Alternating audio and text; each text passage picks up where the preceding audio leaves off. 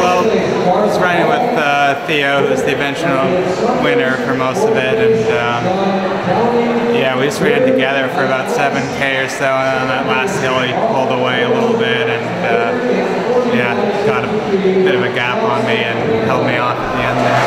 Yeah, he did. He sort of, he pulled away, you didn't really fade, did you? Yeah, he put in a bit of a move going up that hill, so yeah.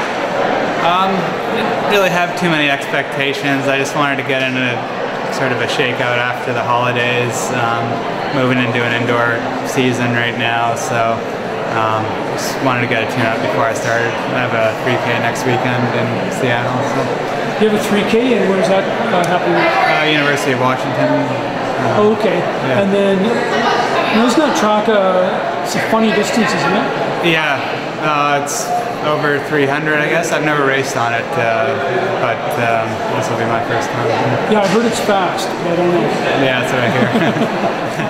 And you ran for Dalhousie for 4 years? Yeah. Good, so you're post-collegiate now? Yeah, post-collegiate runner, still collegiate. Academically? Yeah. And you're running with the BC Endurance project under Coach Richard Lee? Yeah. And with guys like Dylan White and Theo Hunt? Yeah. Yeah. Good. So how's training going? It's going well. Yeah, I just started training with this group in September, so I'm still feeling it out, but it's a great group of guys, so it's a nice opportunity to train with them. Just kind of been on my own a fair bit in recent years, so yeah, it's nice to have a group here. Was there quite a jump in mileage from Dalhousie to being with the BC Endurance Project? I wouldn't say so. My mileage is pretty consistent. I've always been a moderately high mileage guy for a middle distance athlete, so I'd say it's pretty consistent. I've got a lot more life commitments right now, so my mileage probably isn't even as high as it used to be, but seem to be able to get the same results off of lower mileage now. So. Might need to coaching. Yeah, yeah. So in terms of, so what is moderately high mileage for John Corbit? 90 average, I would say, miles. Yeah. Miles? Yeah. So 150 K sort of thing? Probably, yeah. I've been up to segments of doing over 100 miles, but yeah, I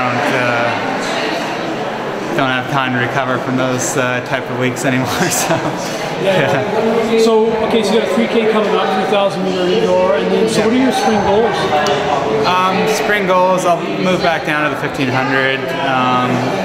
Yeah, so there's quite a few races around BC that I'll be looking forward to, and then hopefully some down in California.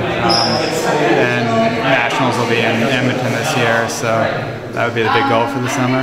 All right, so for 1,500 meters, you're just saying that you've run about 3:48. So what are your time goals this season? I haven't set strict goals, but I'd like to improve on that pretty significantly. So first goal will be to get under 3:45, and then take it from there. Farther under the better, but yeah. Okay. Thank you. Good luck going forward. Great, thanks.